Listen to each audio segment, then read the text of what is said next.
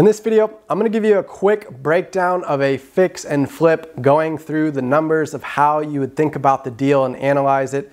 So let's just take an example neighborhood you've picked in your local real estate market where homes typically sell for $250,000 when they're in good shape, meaning they've already had some renovations maybe, or they don't look like they're deteriorated and run down. So this would be the after repair value, the ARV. So again, we're assuming the home's already been renovated, fixed up. We think top dollar we could get in this neighborhood is about $250,000.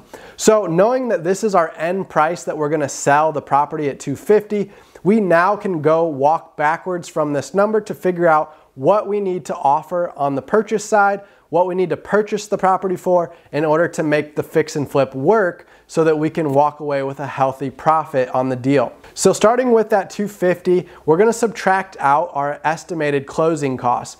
So when we go to sell the property down the road at $250,000, we're gonna pay probably a 6% real estate commission. So doing the math roughly here, we're probably looking at about $15,000 in commissions. So we can take that off the $250,000, leaving us with $235,000.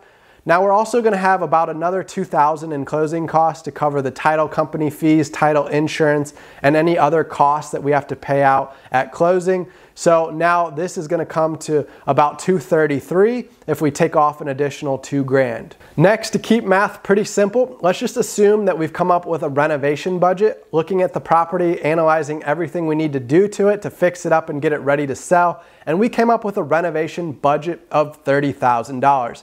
Now we're also going to add a 10% bonus margin on top of that so we can cover anything unexpected that might pop up. So 10% of that $30,000 is $3,000. So combining these two together, we now have a rough estimated renovation budget of $33,000. So taking this $33,000 off our $233,000 number, we're now at $200,000. Going off this $200,000 number, let's say we assume that we want to make at least $25,000 profit. So this we can back off now, giving us $175,000 as our potential purchase price. Now we can't forget that when we buy the property, we're going to have some upfront closing costs on the buy side as well. We're going to have lender fees if we're taking out a mortgage, such as the appraisal, the loan origination fee that we're paying to the lender. We're going to have inspections done, and we might have some additional expenses at closing, like closing costs to the title company. So let's take off another $2,000 in closing costs when we buy the property. So this takes our $175,000 number down to $173,000. So you might think we're done at this point and we can go ahead and offer $173,000 in order to make all these numbers work. But there's one other expense you often forget to factor in, and that's holding costs. Holding costs are going to be the property taxes, the property insurance, the mortgage payments, utilities. These are ongoing expenses that you're paying while you're fixing and flipping the home.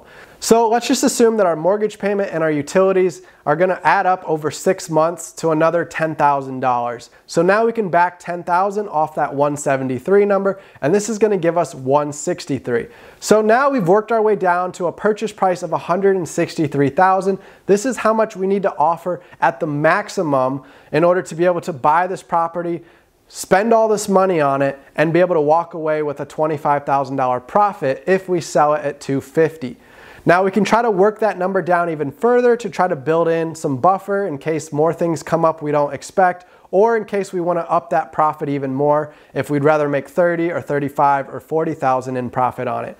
So you can see how you can kind of work the numbers backwards from our sale price of $250,000 to come up with what potential purchase price we need to offer to make the numbers make sense and to be able to walk away with a profit. So that's how I would analyze a fix and flip deal. So now that I know I need to be roughly around that 160 number, I can watch the market in this neighborhood and see if any homes ever come up around this number. And if I notice that there's one that maybe comes up at 190 that looks like it needs some work, maybe there's a way I can talk the seller down and get them down to 160. Even though it might seem like a long shot, you never know what could really be wrong with the property. The seller might even be willing to come down lower because they realize that there's some major issues with the property. So again, think creatively how to walk all these numbers out of the sale price to be able to get down to a realistic purchase price for an investor, for it to make sense. And if it seems like it's too low for it to work out, then maybe you need to start targeting some other neighborhoods as well, because maybe this neighborhood, it's just unrealistic to ever see a home come at that cheap of a price. But a typical rule of thumb I like to use is to roughly give a purchase price of 60% of the ARV. I even try to get down as low as 50% of the ARV. So for example, on a $250,000 house, 60% would be a $150,000 purchase price. And if I took it down to a 50% of the ARV, that would put us down at 125, as that's half of 250. So that's a quick rule of thumb. If you figure out what the ARV is, what you could sell the property for, figure out your purchase price to be roughly 50 to 60% of that number, so that you can build in a good 40% buffer to cover all of your costs of flipping, holding the property, closing costs, and your profit that you need to factor in. All right, that's it for this video on how to analyze and go through some numbers on a fix and flip.